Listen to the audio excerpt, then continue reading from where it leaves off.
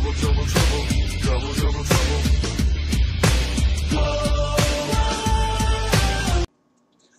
Thanks once again for joining me, folks, whether you're on YouTube, Facebook, Twitter, wherever you may be. Bill Mack here with another edition of Pro Wrestling Unleashed. Glad you could join me, folks, as I give you the results from GFW Impact for August the 10th, 2017. This is the go-home show leading up to next week's GFW Destination X that will be live. So we're looking forward to that, and tonight is going to be a good show, so let's just get right into the results. Up first, we have Seinna basically making her appearance in the middle of the ring, and she's demanding for Karen Jarrett to let her know who her opponent is going to be at Destination X, as she doesn't have one. So then Karen Jarrett comes into the ring, and she lets Seinna know that Gail Kim will be her opponent, who she will be facing at Destination X. And we seen Gail Kim come in last week to kind of try to help out Allie and whatnot during a big mess of this with the women's division, or the knockouts division, that they had going on last week. They ended up brawling, and we had security that had to go out there and get them, separate them. So Gail Kim taking on Seinna is officially a match at Destination X. Up next, we have a tag team matchup. We have Phantasma and Marufuji taking on Garza Jr. and Laredo Kid. This is a pretty good, fast-paced match. A lot of nice moves and stuff, which you would expect typical from the X division. But the ending comes when Marufuji ends up hitting the sliced bread on Garza Jr. and getting the 3 count. So Phantasma and Marufuji end up defeating Garza Jr. and Laredo Kid. So I always like the X Division matches. They put on really good moves, and like I said, that's why a whole lot of detail, because there's so many different kinds of moves they do. But good match altogether. Up next, we have Congo Kong now and taking on Grado and Joseph Park. And remember, this has been a feud that's been going on for a while. Grado has to stay in America. He wants to get in. Joseph Park has convinced him that he needs to get married.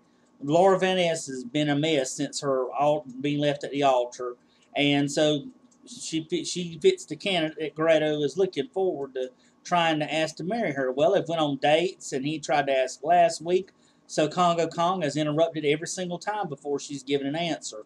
Well, this was pretty much a squash match. Just to tell you, I mean, Joseph Park and Grado were no competition for Congo Kong. Congo Kong flattened him in this matchup, and the ending comes when Congo Kong ends up hitting the Rolling Thunder onto Park when he's in the corner and getting the win. Now, after the matchup, that wasn't enough. Congo Kong attacked Grado, and then he was about to hit the flying splash off the top onto both guys, and then Laura Van Ness comes in and stops him from doing it. Then she slaps him, so he picks her up and grabs her. But then all of a sudden, Tyrus comes out, and Tyrus stands face to face with Congo Kong, looking right at him like he's not backing down. And Laura Van Ness somehow convinces Congo Kong to leave the ring and follow her. So, this looks like it's going to be a good feud. Whether it's going to be at Destination X, I'm not sure. But anyways, it's going to be good regardless. Two big men battling, I'd like to see that. Tyrus hasn't had any feuds or nothing in a while, so it'll be good to have him in a feud if they choose to go in that direction, because that's just how Tyrus is. And later on in the show, they asked him, why'd he come out there? And he said, he's old-fashioned, and he was like, well, there's only, in the bullying game, there's only one bully in this company, and that's me. And that Congo Kong ain't got nothing on me. That's what he told him later on when they interviewed him and asked him how come he did that. So this looks like this is going to be good. Backstage, we see the ever-beautiful Mackenzie Mitchell. She's interviewing Trevor Lee, Low Key, and Lashley. And it's a 6-man tag match tonight, the main event. And these 3 guys are half of it. And you start hearing each one kind of berate and put down and cut a promo on the one that they're facing at Destination X, that are all 3 happen to be on the other side of the ring tonight that they're going to be facing. So Bobby Lashley made it clear to Trevor Lee, and like you said, I'm not you're not my friends, and you just better stay clear out of my way when I'm there. So he's just kind of letting him know himself who he is and what his intentions are. Not there to make friends. Then we come back and we see Dutch Mantel. He sits down with Lashley and Seidel, and they get a little more in depth about their reasons for the shot versus shot match that they're going to have at Destination X. So whoever wins will get the shot of their choosing, whichever title they decide to choose to go after. So this is going to be kind of a David versus Goliath kind of story that I would see. But it'll put. I think it'll be a good match. Both guys are very athletic, different styles, which fits really good for a matchup. Up next, we have a street fight. This is for the unified tag team titles. You have LAX. You got you got Homicide, and you got Ortiz and Santana facing the Veterans of War. As you remember last week, they had to come out after Alberto El Patron and them got attacked. The family got attacked, and they helped make the save. So tonight we got with Wilcox and Witherspoon, I think is his name. It's Crimson's who it is. And sorry about that stutter. I was trying to remember what his name was. But he comes out and basically VOW dominate the first part of the matchup. I mean, they were just too powerful. But as always, when it's an LAX match, numbers are always a factor, and they were in this one.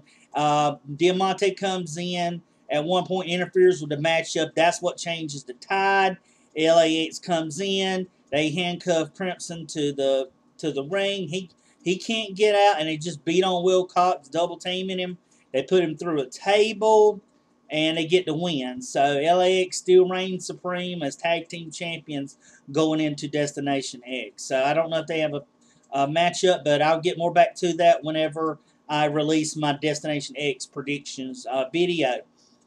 So we see backstage, we have Seidel and we have Sanjay Dutt and Alberto El Patron, and they're talking about the six-man matchup coming up and what's going on. So now we kind of hear both sides and what both teams are thinking about leading into their matchup. We have the Super X Cup's other semifinal matchup this week. We have Ishimori taking on ACH. This was a good matchup. Ishimori hit this weird power bomb onto on the knees, and then he ends up hitting a springboard 450, followed by another top rope 450 splash onto ACH, and he gets the win. It was a good competitive match, and then so we see the finals are set up for Destination X. We're going to have Ishimori taking on Desmond Xavier, and that'll be in the finals. So look forward to that matchup next week. That'll be a good match to watch. Both guys put on a good show for this matchup. As a hard fought matchup, good 10-minute plus matchup. So I think these guys put on a really good show for tonight's match. Finally, the main event comes, a six-man tag match. We got Lashley, we got Loki, and we got Trevor Lee taking on Sanjay Dutt, Matt Seidel, and GFW champion Alberto El Patron. This was a good matchup. I thought it was a lot of back and forth. Seidel took a lot of punishment in. The heels basically controlled much of the matchup, as when Sanjay got tagged in, he had a little offense, but then it was back wearing him down. Alberto El Patron did come in a little bit, try to clean up what little bit of garbage in the ring with these guys and what he could do. We see end up that Bobby Lashley ends up taking, and Sanjay gets caught in the power slam by Bobby Lashley, and then we see Loki, which is the newest member of LAX, hit the Warriors' way, cover Sanjay, and get the win. So the heels end up reigning supreme in tonight's main event, and we see a lot of jawing going back and forth between Alberto El Patron and Sanjay Dutt towards Bobby Lashley and Trevor Lee and Loki. So I thought this was a good, solid show where we see the storylines progressing even more so. It wasn't a start and stop kind of thing. I'm just anxious to see who LAX is going to face. And like I said, folks, catch my next video. I should be dropping the next day or so. It's going to, because within the week's time, Destination X will be on next Thursday. live. So look forward to seeing that, and I should pump my video out for that. So until then, I hope you enjoy my video. If you do, please drop a like on the video, share this video, subscribe to my channel if you haven't. I try to give you the best videos I can. I hope you enjoy it, and until next time, this is Bill Mack. Take it easy.